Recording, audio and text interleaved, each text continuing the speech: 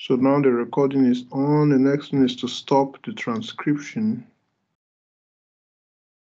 And before I begin, I need to find out if you guys can hear my voice. So can you guys hear me? Please, yes. Yes, sir. Okay, then the next thing is to find out if you can see the slides. So can you guys see the slides? Yes, sir.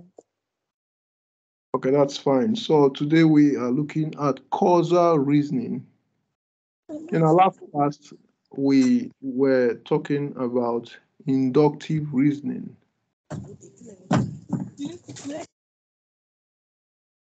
So we talked about inductive reasoning in our last class. And so today we are looking at causal reasoning. Now, as you know, this is a course that deals with different ways we reason about issues. At this point, you are supposed to have trained yourself on the procedures of deductive and inductive reasoning. And so causal reasoning is a type of inductive reasoning that focuses on causal relationships. It's a type of inductive reasoning that focuses on causal relationships. That's reasoning from cause to effect, and sometimes from effect to cause. So what causes what?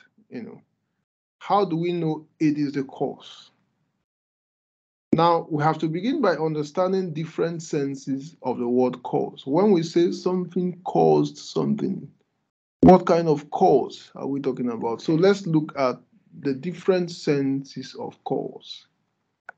First of all, we have proximate cause, which is the immediate cause of something, even if that thing has more remote and foundational causes. Proximate cause is the immediate cause of something. Example, Samson decided to become an armed robber. They put him in a situation where he engaged in a shootout with the police and the police killed him. And also the proximate cause of Samson's death is the decision to become an armed robber, which of course is what ultimately caused the shootout. Now, proximate or immediate cause would suggest to you that there are other causes, And so let's look at what we call a contributory cause. A contributory cause is a cause among many other causes. So when there are two or more causes, then each of them you can call it a contributory cause. For example, a distressed economy contributed to Samson's decision to become an armed robber and hence to end up being killed by the police. And also, a contributory cause is a cause among other causes. So a distressed economy contributed to Samson's decision to become an armed robber.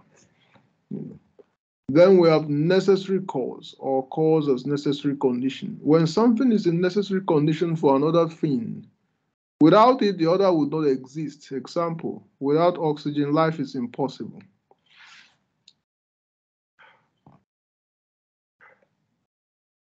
Okay.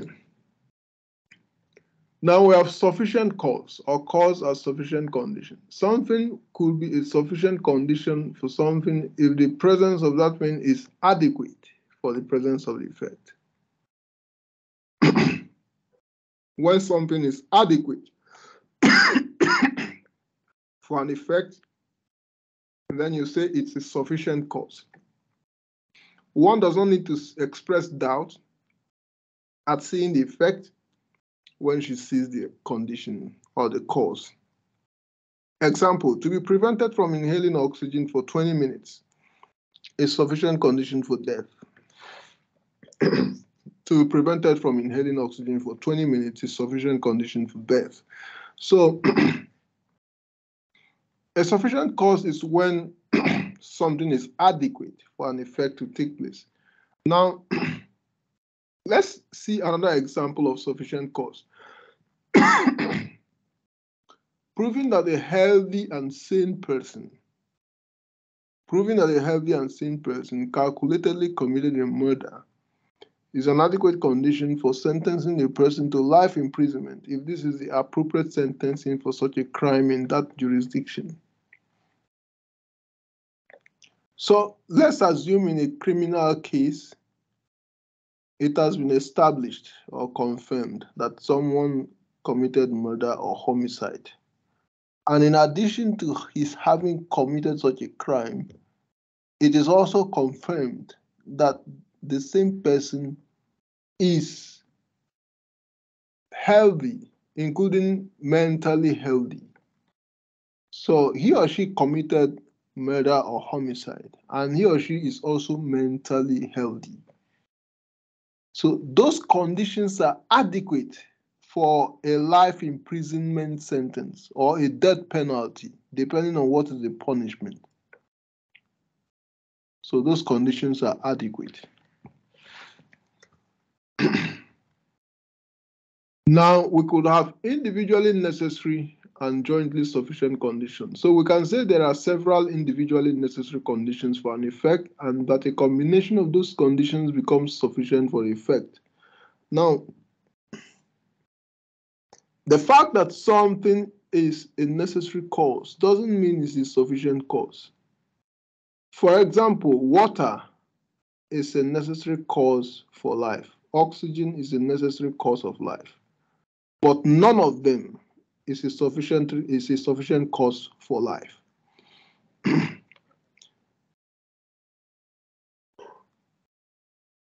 Now, in life and in science, it's usually difficult to determine what number of causes are jointly sufficient for an effect to occur.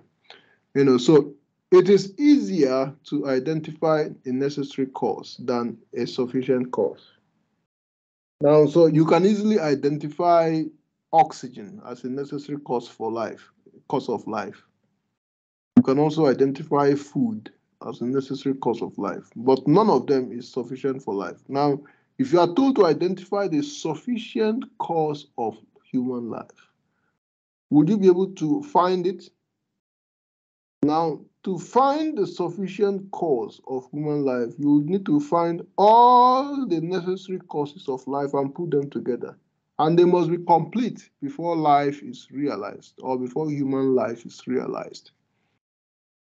So when you bring together oxygen, water, food, health, sunlight, the question is whether you have assembled all the complete conditions for life. And the answer might be no, because you might bring all this together and yet you don't have human life. So the question becomes, what is the sufficient condition or sufficient cause of human life? Probably you need to add a spiritual principle that causes human life as well. So we don't know. So it's usually more difficult to establish a sufficient condition than it is to establish a necessary condition. In life and in science, it's usually difficult to determine what number of causes are jointly sufficient for an effect to occur. So, example, oxygen, water, food, and health are independently necessary conditions for a human being to stay alive, but they and some other factors we may not know yet are sufficient for staying alive. Then we have probabilistic cause. Now, probabilistic cause is the opposite of necessary cause. Is the opposite of necessary cause. This kind of cause is theoretically not necessary, not a must for the effect. Example, a crisis within the economy, the lack of a job, and the need to marry and settle down are probable causes of Samson's decision to become an armed robber. So a probable cause is the opposite of necessary cause. It's not a must. So a crisis within the economy may have caused Samson to become an armed robber, but it is not a must. It's not a necessary cause of armed robbery, because many of us grew up in a crisis-ridden economy, and we did not become armed robbers. So none of these causes, crisis-ridden economy, lack of job, and need to marry and settle down, are necessary for Samson to become an armed robber. Causal agent as cause. A causal agent is also a cause. Example, Clement caused, or Clement is a cause of the crisis. So causal agents have to do with living things like human beings, other animals. They are causal agents.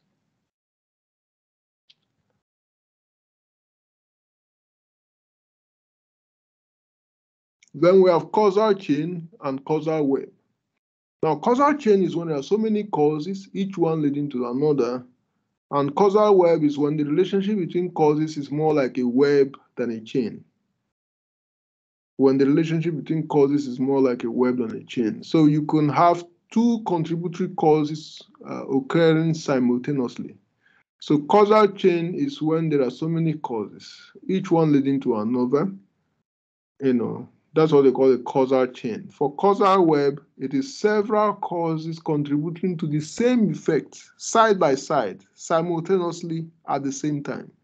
And that would be more like a causal web than a causal chain. For example, so let's see examples of both of them.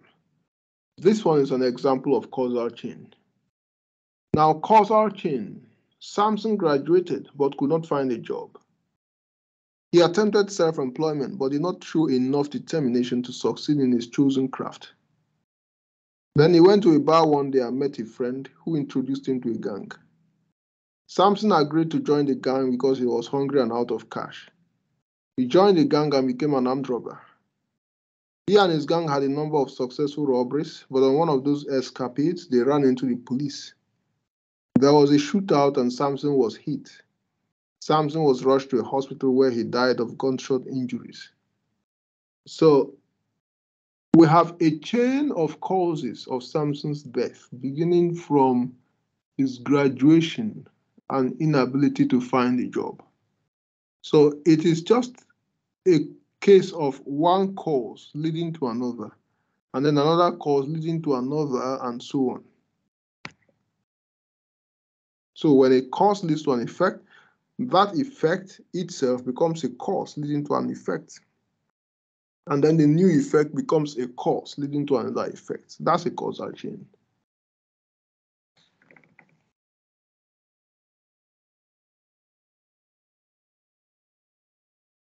Then we have an example of a causal web.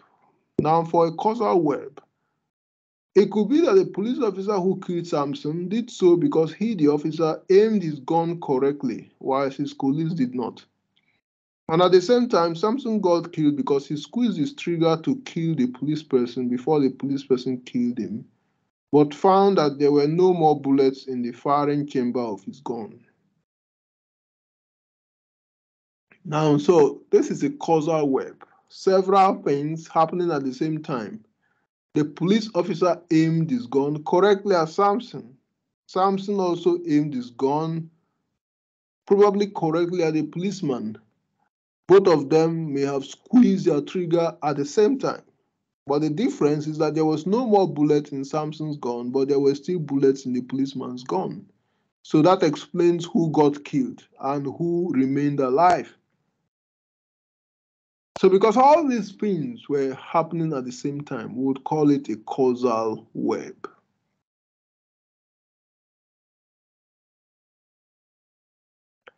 Now let's do a little exercise or a few exercises. I can trace Leonardo's victory all the way to an advice his father gave him when he was a child. I can trace Leonardo's victory all the way to an advice his father gave him when he was a child. This is an example of a proximate cause, contributory, probabilistic cause, or causal chain. So does anyone have an idea what it could be?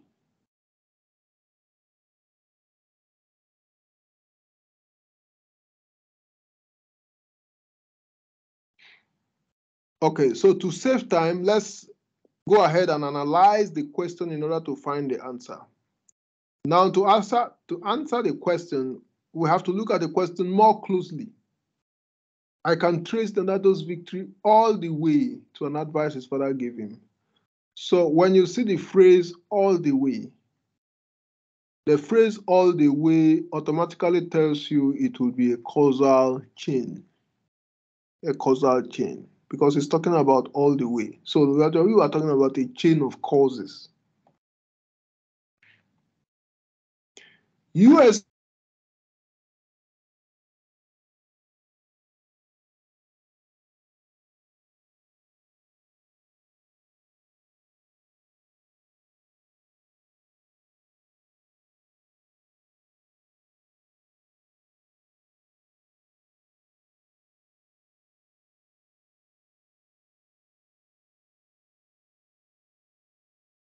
Okay, so USA has a hand in the killing, in the ousting and killing of Patrice Lumumba. USA has a hand in the ousting and killing of Patrice Lumumba. This is an example of a proximate cause, contributory, probabilistic, causal chain. Now, to answer the question, you look at the question more closely. USA has a hand.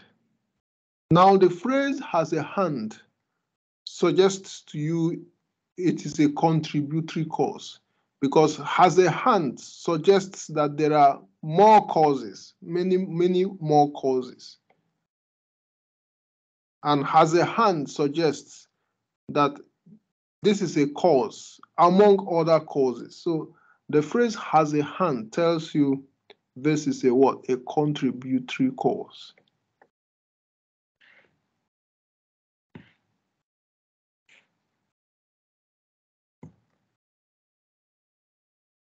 You need to at least pay a house rent if you wish to live in that house. You need to at least pay a house rent if you wish to live in that house. This is an example of a contributory cause, probabilistic, necessary, sufficient cause. So to answer the question, you look at it more closely. You need to at least pay a house rent. Now the phrase at least tells you it is what? A necessary cause. The person is saying that even if you can't fulfill all other conditions, it is necessary you fulfill at least one condition. So the phrase at least is pointing at a necessary condition, a necessary cause. The necessary condition for living in that house is to pay the house rent.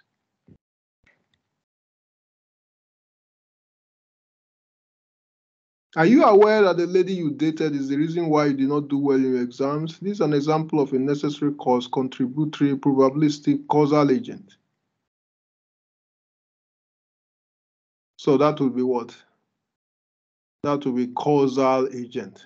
Anything that has to be with a human being or living thing as cause is causal agent. A lot of factors contributed to the emergence of the idea of multiculturalism. First, World War II ended with the defeat of the Nazis, who wanted to conquer the world and put everyone under a single ideology. Second, it was the era of independence, and most former colonies were acquiring their independence, which was a message of equality and mutual tolerance. Third, African Americans in America were demanding for respect and equal treatment. Fourth, the United Nations had made a declaration on the fundamental human rights. This is an example of a contributory cause, probabilistic cause, causal chain, causal web. So, to find out the answer to this question, we need to look at the question very closely. A lot of factors contributed to the emergence of the idea of multiculturalism. So contributed, a lot of factors contributed means that several factors were contributing. So already that is suggesting what? Either causal chain or causal web or contributory cause. Now, first, World War II ended with the defeat of the Nazis. Now, the Nazis wanted a single ideology, but they were defeated. So that paved way for multiculturalism. And secondly, many countries were acquiring independence. That also strengthened the emergence of multiculturalism. Third, African Americans in America were demanding for respect and equal treatment. So that was also adding strength to the emergence of multiculturalism. And then fourth, the United Nations came out with a declaration on the fundamental human rights, which added a lot of strength to the emergence of multiculturalism. So all these things were contributing to the emergence of multiculturalism. Were they contributing in a causal chain or a causal web? Since they were all happening around the same period, it means that they were contributing in a causal web. So the answer will be what? Causal web. She died because she drank a heavy dose of poison. This is an example of what? Now, a heavy dose of poison is sufficient for what? For death. So it will be a sufficient cause. So that's that about the different senses of the word cause, the different meanings of cause, different ways in which we can have a cause. Now, let us look at the different ways in which we human beings identify causes every day. Now, the human mind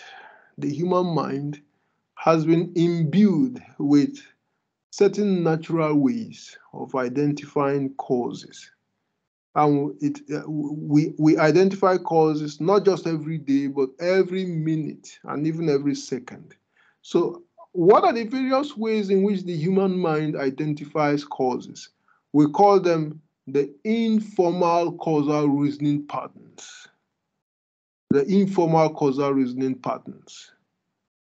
So those are the ways in which everyone, whether you are educated or not, identifies causes. So to find out, let's begin by saying that causal reasoning is a type of inductive argument attempting to establish the causal relationship between phenomena or events. A causal claim indicates that something causes another. Then a causal hypothesis is an initial speculation made in relation to a causal claim, a supposition offered as a starting point for further investigation. Now, we are supposed to be studying two things. First of all, we are supposed to look at the various informal causal reasoning strategies for arriving at causal claims. So that's what we're going to do now. And then we're also supposed to be looking at the various experimental strategies for confirming causal hypotheses. But that's not for this semester. So the experimental strategies will be for advanced students will be doing advanced stages of this course. So what concerns us today is what are the various ways in which our minds as normal human beings identify causes? In other words, what are the various informal causal reasoning patterns? Now, John Stuart Mill, in his book titled The System of Logic, seems to have identified 5 of such informal patterns by which we identify causes every day. He called them 5 approaches for detecting causation by personal observation. So out of the 5 approaches, we shall study 3 of them. And the 3 of them are the relevant difference reasoning, the common thread reasoning, and then the concomitant variation reasoning. So let's look at these 3 ways in which every one of us identifies causes every day. First, you have the relevant difference reasoning. Now, relevant difference is a method of reasoning that identifies something that will occur differently from others as the cause of an effect. Identifying something that will occur differently from others as a cause of an effect. For instance, A is the difference among others, so A caused the effect. A is the difference among others, so A caused the effect. Let's look at a practical example. I've always taken tea and bread for my breakfast, all my life, probably. But on a certain day last month, I fell sick shortly after my breakfast. I treated the illness and fell sick again last week after my breakfast. So I asked myself why I've fallen sick on these 2 occasions after breakfast. And then it occurs to me that on these 2 occasions, I had taken marmalade with the breakfast. So I checked the information provided on the marmalade container, and then I saw that the product has expired long ago. I suspect that this is the reason why I've fallen sick twice, especially after breakfast. So since I've always taken tea and bread without health implications, probably all my life, then the expired marmalade becomes the relevant difference, or the difference that is relevant in explaining the possible cause of the 2 illnesses. Then we have the common thread reasoning. Now, common thread is the method of reasoning that identifies something that occurred in all the instances that have led to a particular effect. So you identify something that has occurred in all the instances that have led to a particular effect. So, for example, A is a common thread among all the events. So A is the cause. A is the common thread among all the events. So A is the cause. Let's look at a practical example. When I bought the marmalade some months ago, I had gone shopping in the company of my neighbors, and we had all bought the same stock of marmalade, which expired at the same time. Now, assume my neighbors are equally sick. They all trace the cause of their illnesses to the expired marmalades. It means we have all identified the expired marmalade as a common thread in all the instances of this particular illness in the neighborhood. So you can see that common thread is when something is in all the instances that are leading to a particular effect. Now, so relevant difference and common thread are often used together.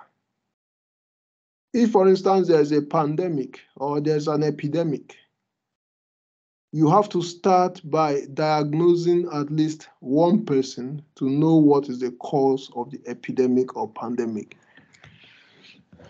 So, for instance, if you isolated one person and investigated that person to find out what is wrong with the person, you have to use relevant difference reasoning. You have to ask the person, what has been happening in your life that has not been happening before? What is the difference in your life that could be relevant in explaining this sickness? The person will tell you, and then that could help you to investigate, to confirm what the problem is. Based on what the person has told you, you can then do some investigations. The person could tell you he or she has had so and so symptoms, which he or she has never had in her life. And so you investigate the symptoms, and with blood tests and other kinds of examinations, and then you come up with the answer, which relevant difference reasoning helped you to achieve. Now, so if you have used relevant difference in finding out the problem of one person in the population, then the next thing is to ask yourself if the same problem is what is running through all the other people in the population that are having the same problem. If you confirm that, then you have used common thread reasoning to identify the problem in the first person, in the other persons as well. So you use both relevant difference reasoning and common thread reasoning to find out what caused an epidemic or a pandemic. Then the third method of identifying causes, concomitant variation, is different from relevant difference and common thread. Now it is different because it uses a totally different way of identifying causes. Now, relevant difference and common thread are aimed at finding out the presence or absence of something in the environment in order to determine whether there's a problem.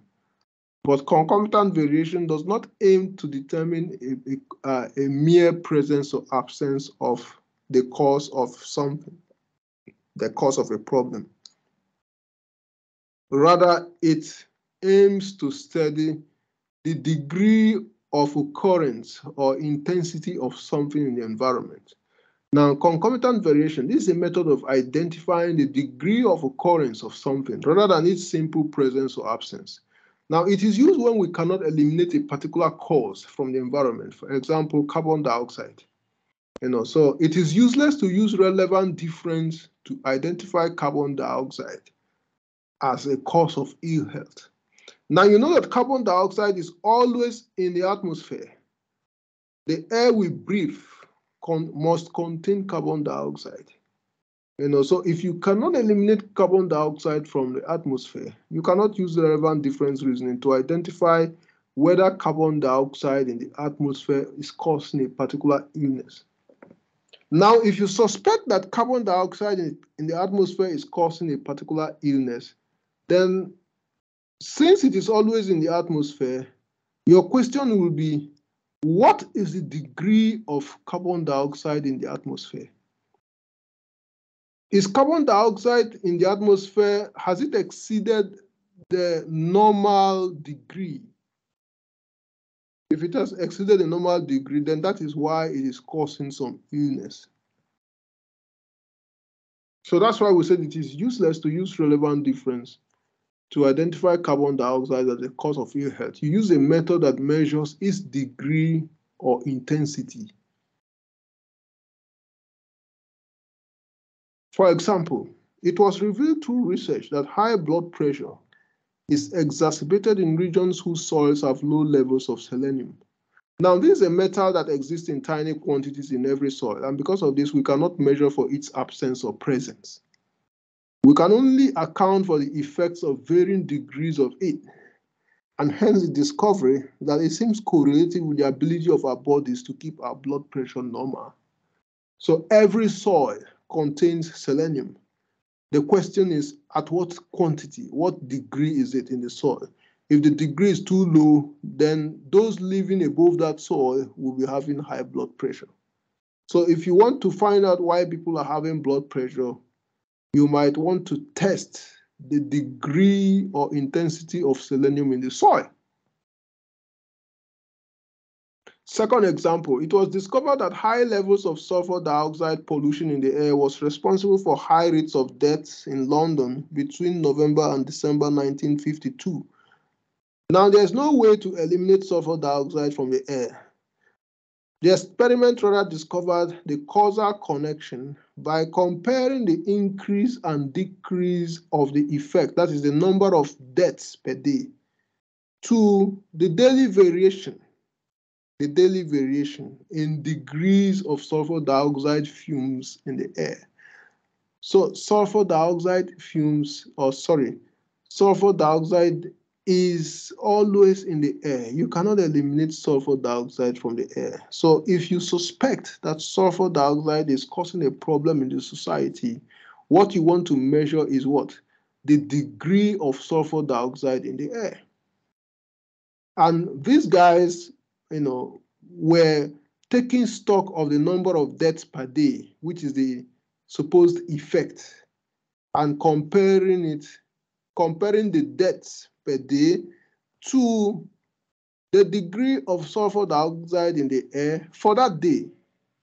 So each day they record the number of deaths and then compare it to the level of sulfur dioxide. And that is how they discovered that high level of sulfur dioxide leads to a high rate of deaths.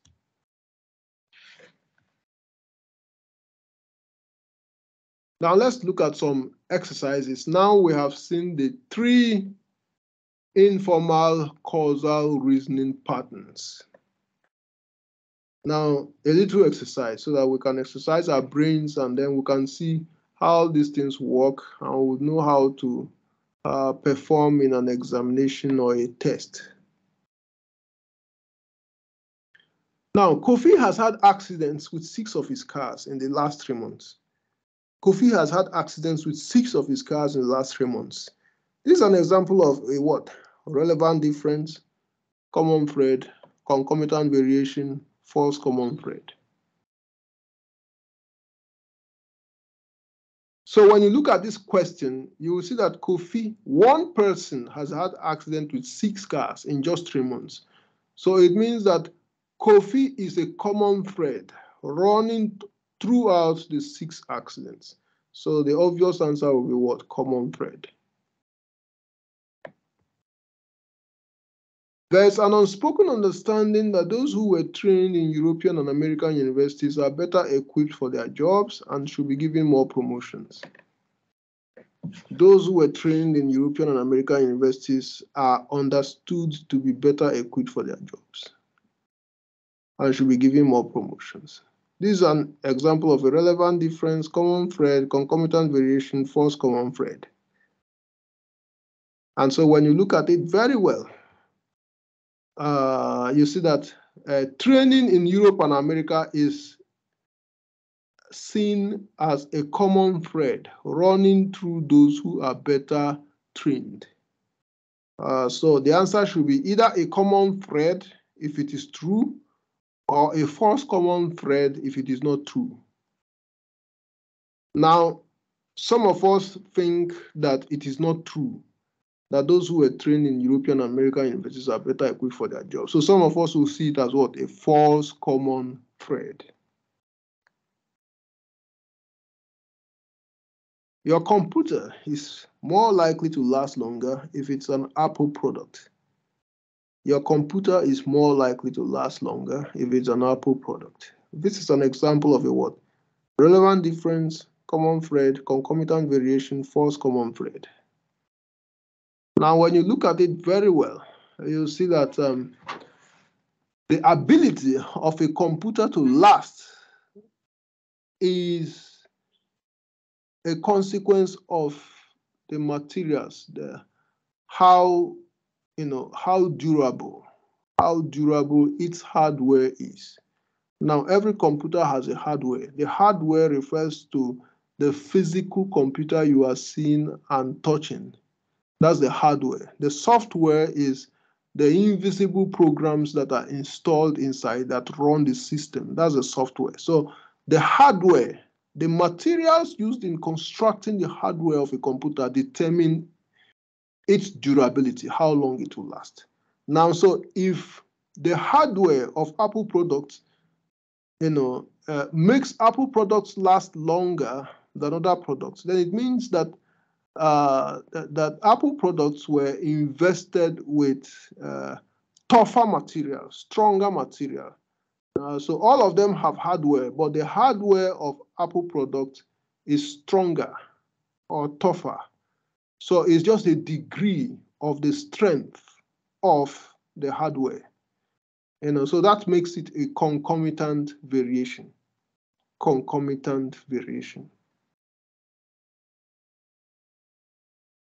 One of the reasons why Michael succeeds where others have failed is that he studies his problems carefully before taking action. One of the reasons why Michael succeeds where others have failed is that he studies his problems carefully before taking action. This is an example of a relevant difference, common thread, concomitant variation, false common thread. Now, so we are told that Michael succeeds where others have failed. So that means that points to a kind of difference. Michael is different. That's number one. And then he's different because he does what? Because he does something that others don't do. He does something that others don't do. So he's not only different, but his approach to solving problems is also different. So that difference, he studies his problems carefully. It's a difference that is relevant in explaining why he succeeds where others have failed. So that's what? Relevant difference. That's relevant difference. Now, male soccer teams from Cameroon are always filled with tall, hard-bodied men. My father said it is because of the prominence of plantain, a key provider of zinc in the average Cameroonian diet. This is an example of a relevant difference, common thread, concomitant variation, false common thread. Now, so what will be the answer? We look at the question more carefully. Now, we're told that male soccer teams from Cameroon are always filled with tall, hard-bodied men. And then Cameroonians eat a lot of plantain. Now, is it only Cameroon? Sorry, is it only Cameroonians that eat plantain? No. Everyone eats plantain. Ghanaians and other Africans also eat plantain. But it looks like from this passage, Cameroonians eat plantain higher or at a higher degree compared to other Africans. And that is now presented as a reason why their soccer teams are filled with tall, hard-bodied men. So if it is a fact or if it is a supposition that they eat more plantain compared to other Africans, then it's a question of the degree of plantain that is consumed. So that makes it what? A concomitant variation. The answer is concomitant variation. Now, it has been discovered that living longer is associated with low protein intake at middle age and moderate to high protein intake in old age. Living longer is associated with low protein intake at middle age and moderate to high protein intake in old age. So, is it relevant difference, common thread, concomitant variation, false common thread? Now, protein intake. Now, this is about the relationship between the length of life and the intake of protein. How much protein would you take to live longer? Now, the first question we'll ask ourselves, is there anyone that doesn't eat protein? No, everyone eats protein.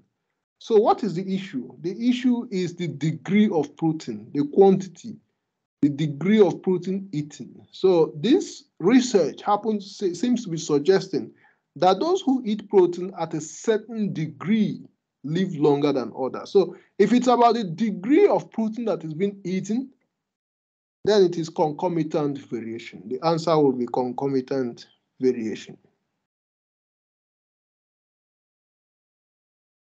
So that's that about the three informal causal reasoning patterns, or the three informal causal reasoning strategies.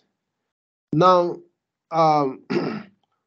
let's look at some causal fallacies or fallacies of causal reasoning, or let's say bad causal reasoning. We've been looking at good causal reasoning. Now it's time to look at some bad causal reasoning. Now, causal fallacies are committed when the link between an alleged cause and effect depends on a causal link that does not exist. So a causal fallacy will be an allegation of causation that is not true. An allegation of causation that is not true. So the first example will be the fallacy called the post hoc ergo propter hoc. The post hoc ergo propter hoc, or the fallacy of inferring causality from chronology. Inferring causality from chronology. Example, for the first time today, I took beans for breakfast. For the first time today, I took beans for breakfast. And I performed wonderfully in my mathematics test. Therefore, a breakfast of beans is very crucial to mathematical proficiency. So because I took beans for the first time today, and then I performed very well in mathematics for the first time, I am tempted to think that the two of them are causally related, that the beans might have caused the proficiency. But that will require investigations, scientific investigations to confirm that beans can cause mathematical proficiency. But we already know that mathematical proficiency is caused by practicing mathematics, not by eating any food, any kind of food. Of course, we know we need proteins and vitamins to be healthy and for our brains to function properly. But ultimately, proteins and vitamins cannot give you any mathematical proficiency.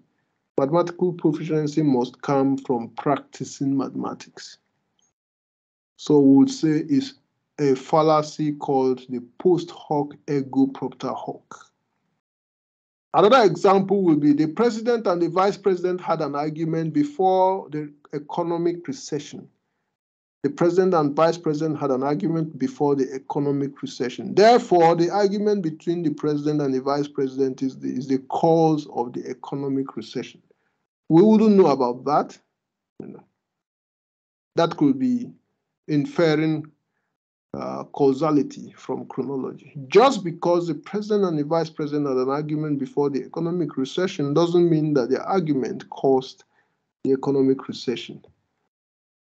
Now let's look at another fallacy called the non-causal pro-causal, non-causal pro-causal, or the fallacy of exchanging or confusing cause for effect. The fallacy of exchanging or confusing cause for effect. For example, Michael is a poor student because he performs poorly in examinations. Michael is a poor student because he performs poorly in examinations. But that's exchanging cause for effect. The correct thing is that Michael performs poorly in examinations because he's a poor student, not the other way around. It is because he's a poor student that he performs poorly in examinations. Then we have oversimplified cause. Oversimplified cause. Now, oversimplified cause is when there are so many causes, or when there are many causes, and then the argument identifies only one of them as a cause. When there are many causes, and then only one of them is identified as the cause. Example, the Cameroonian team won the trophy because their coach is paid a higher salary. The Cameroonian team won the trophy because their coach is paid a higher salary. Now, a higher salary cannot lead to victory. You can pay a higher salary to a goat or a dog or a cow and tell the cow to be a coach, and the cow cannot coach anything. So a high salary cannot lead to trophies. But a high salary can make a coach work harder. It can motivate a coach to do his best, to encourage his team, to train his team, to teach his team, and then the team in turn, in appreciation or obedience to their coach, can decide to play better. And then a trophy becomes possible. So all these things are involved, are causes of the trophy. To say that a high salary won a trophy is what we call oversimplified cause. Then we have false common thread. When we infer a common thread as a cause when it is not. Example, all the academically bright guys in my class have cars. So I'll get a car as part of my desire to be academically bright. Now, to be academically bright is to study hard. Owning a car without studying hard will not make you academically bright. So to identify the acquisition of a car as leading to academic brightness would be what? A false common thread. Even if all the bright guys in your class have cars, that could be purely accidental.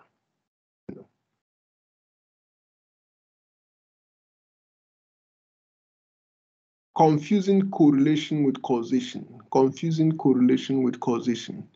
Just because two things occur together, just because two things often occur together doesn't mean there's a direct causal relationship between them. For example, each time a car moves, we see smoke coming from the exhaust tube. Therefore, the smoke causes the car to move. But that's wrong. The correct thing is that the smoke is not what causes the car to move. Both the movement of the car and the smoke itself are caused by the engine combustion.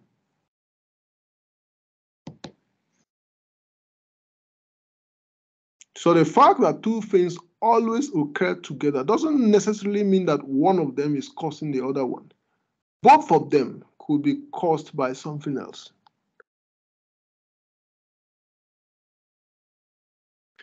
Then we come to the interesting fallacy we call slippery slope. Now, slippery slope is when we suggest that a relatively insignificant event will cause a more significant event, which in turn will cause an even more significant event. And the order of significance continues to increase without adequate justification as to why each significant event will lead to a more significant event.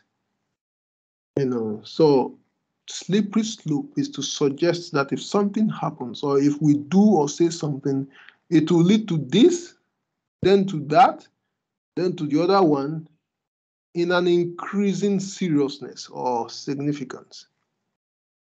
A progressively dubious chain of premises, usually consequences, is often employed to support a conclusion or claim.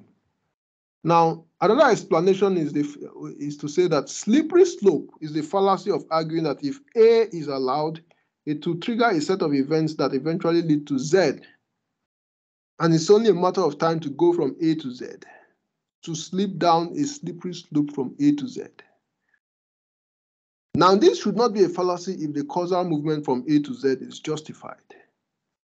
But it becomes a fallacy if the causal movement is not justified or justifiable, which means that it is what we call fatalism, an extreme version of determinism. Now let's look at the first example. If Donald Trump becomes the president, America will fight many wars. Now, when Donald Trump was campaigning to become a president in 2016, some Democrats were telling us that if he becomes a president in 2016, America will fight many wars. Eventually, he became a president, but he did not cause an additional war for America. So what they were saying in the 2016 presidential election campaign becomes what? It becomes a fallacy of slippery slope, that if Donald Trump becomes a president, America will slip down a slippery slope into war. Now, it's a fallacy because Donald Trump, although Donald Trump is aggressive, Donald Trump could also control himself at certain points. For instance, if Donald Trump finds out that his actions or utterances are about to cause a war, he can decide to control himself, and then the war will not happen. So that becomes a fallacy of slippery slope. Second example, it is wrong to believe in God, because then you would eventually believe in not just God, but all kinds of spirits. And then you come to believe that spirits have all kinds of power, which we call superstition. And then you come to believe that inanimate objects have spirits, which is animism. And then you come to believe that everything has spirits and power to do something or the other, thereby ultimately destroying your ability to evaluate cause and effect in natural terms. So this argument is that if you believe in God, eventually your causal reasoning patterns will collapse. You wouldn't be able to identify cause and effects naturally, because for you, everything is caused by God and spirits. So that's a slippery slope fallacy. Many people believe in God without even believing in other spirits or in superstition. And then many people also believe in God without believing in the capacity of inanimate objects to have spirits, which is animism. So that makes the argument a slippery slope fallacy.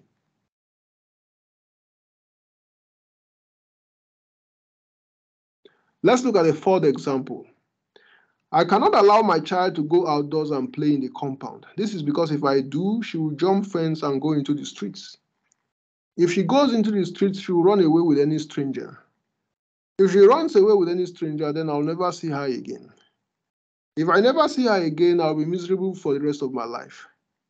If I'm miserable for the rest of my life, I would commit suicide. So for the purpose of the avoidance of suicide, I will not allow my child to play outdoors in my compound.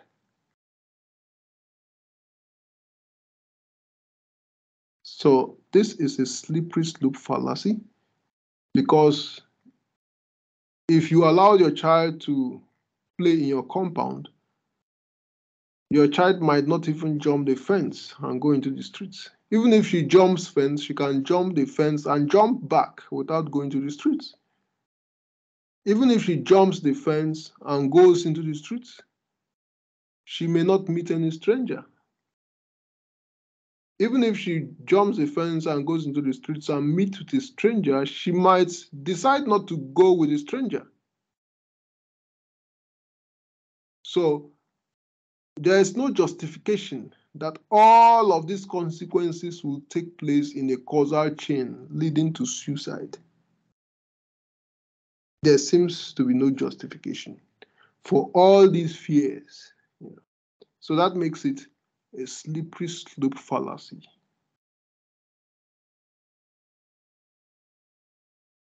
Some brain teasers. So let's do some exercises. I noticed that most of the great people in this country attended the Achimota High School. I noticed that most of the great people in this country attended the Achimota High School. So I will attend that school because I want to be like them. This is an example of a false common thread, oversimplified cause, confusing correlation with causation, relevant difference.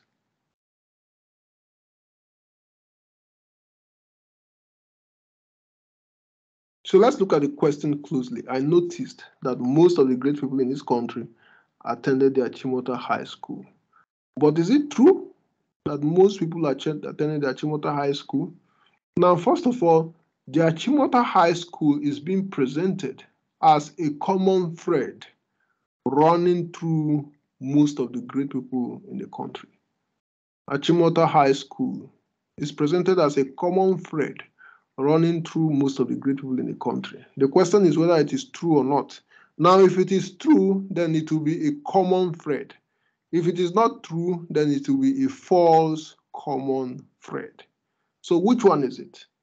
Now, I don't believe that most of the great people in the country attended Achimota High School. So the answer for me will be what? A false common thread.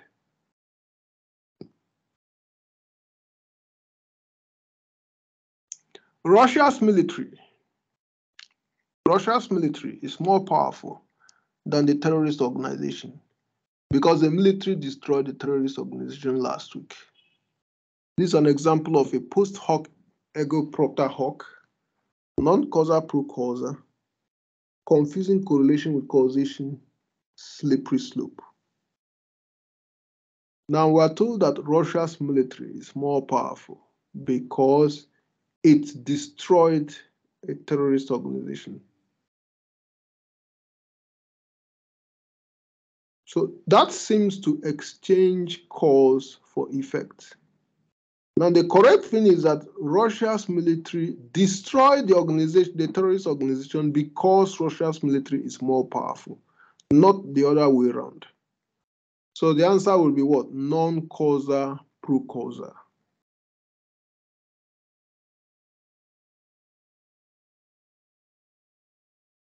I remember you visited a native doctor in January. That must be the problem behind the problems you are having with your business. Now, you visited a native doctor in January and now you're having problems with your business. So the visit to the native doctor is being presented as a cause of the problems in business. So that seems to be inferring causality from chronology because the visit happened before the problems. The visit is being presented as a cause of the problems. So that is the fallacy called the post hoc propter ego hoc, or sorry, the post hoc ego propter hoc. Now the ego comes before the propter.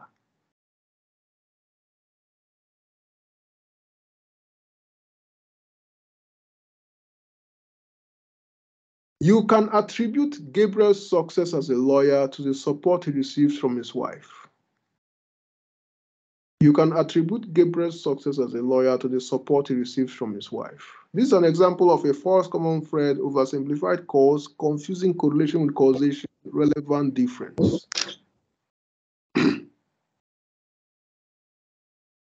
Now, Gabriel's success is presented as a consequence of the support he receives from his wife. So, in other words, the support of Gabriel's wife is being presented as the cause of his success. But is it possible that the support of a wife alone can cause someone's success? No. Even if somebody is receiving support from his wife and the person is lazy or the person is not focused, the person might not be a successful lawyer. So the support he receives from his wife cannot be the only reason for Gabriel's success. His success must also come from his hard work and also from his focus. So saying that his wife's support is the cause of his success is what? Is oversimplified cause. So the answer will be oversimplified cause.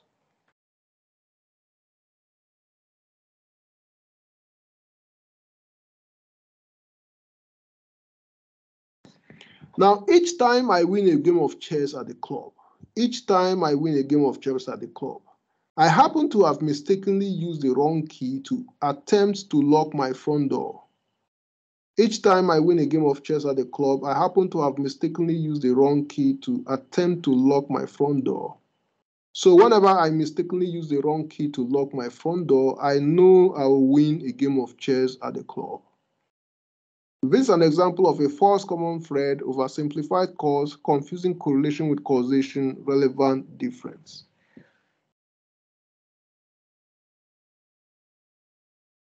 Now, to find out the right answer, we need to look at the question more properly. We need to analyze the question.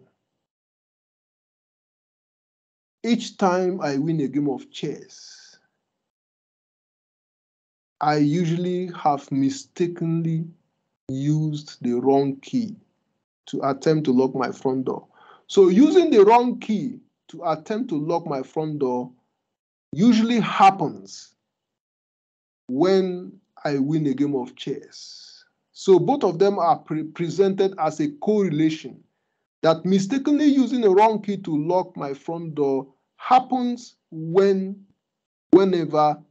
I win a game of chess. So whenever I do that, mistakenly using a wrong key to lock my front door, I know I'll win a game of chess. So now the two events are presented as a correlation. And from correlation, a causality is inferred. So the argument is saying that the correlation is also a causal relationship, that the wrong key causes the victory. So that would be what? Confusing correlation with causation. Now it is a correlation because he said each time he wins a game. So it is several times, not even once. And on each of them, he uses the wrong key. So it is being presented as a correlation. So the answer is what? Confusing correlation with causation.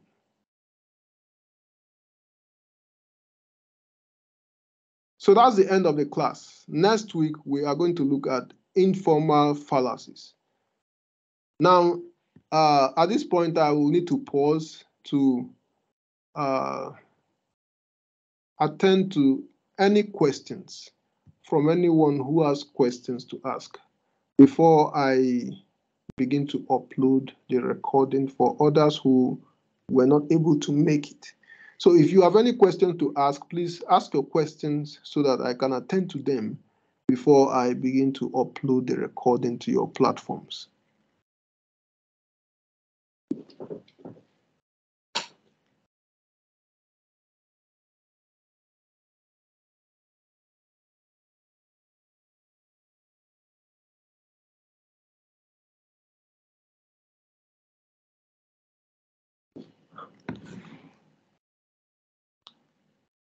Okay, so since no one has a question, the next thing I'll do now is to stop the recording